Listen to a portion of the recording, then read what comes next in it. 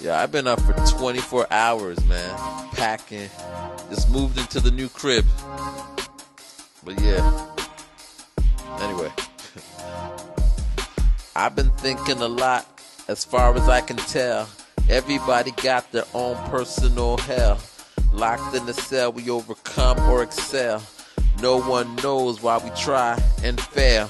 Some kick the bucket, others look pale. Some say fuck it, others just yell. Me, I discovered ain't nobody posting bail. Gotta own your shit like your name on the bill of sale. Doesn't matter if you dropped out or went to Yale. Thing we got in common is we all breathing air. Life would be harder if it really wasn't there. Ain't saying that shit's fair, but saying that shit's there.